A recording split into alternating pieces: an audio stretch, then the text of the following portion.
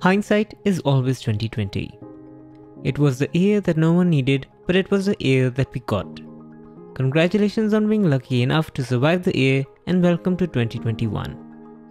One of the few things I managed to do in 2020 was release my first Udemy course, TypeScript for Professionals. It was a lot of work and something that I had been procrastinating on for ages. Special thanks to everyone who left a 5-star review.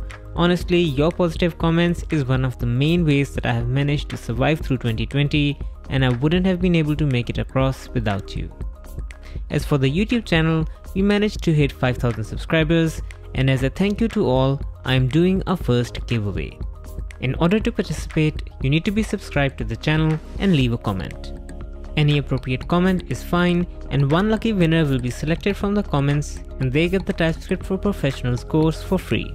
If you would like to see more giveaways in the future, smash that like button, and with that said, here's the intro video for the course. Enjoy.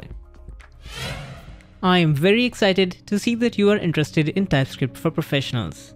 TypeScript has completely revolutionized how we do large-scale JavaScript application development, and it provides amazing developer productivity benefits.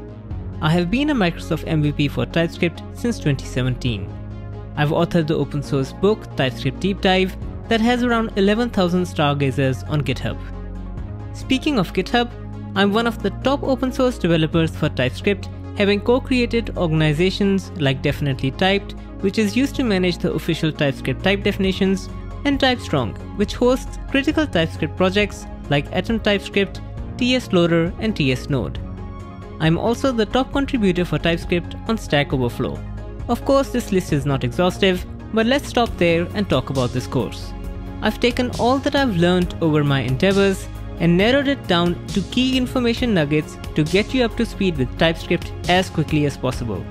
In this course, we assume no prior knowledge of TypeScript and start at the basics like annotating JavaScript primitives like strings and numbers, and we continue to build our knowledge about the TypeScript type system step by step, taking you through simple object types, various ways you can combine types, for example unions and intersections, making the best use of combining various features of TypeScript to build highly expressive type annotations. In this course, you will not only learn the basics of TypeScript, but also master advanced topics like conditional types and map types to get complete mastery of the TypeScript type system. This course presents the material that I think that people using TypeScript in a professional setting would find most useful. So thank you for considering this course, and I'm looking forward to starting this TypeScript journey with you.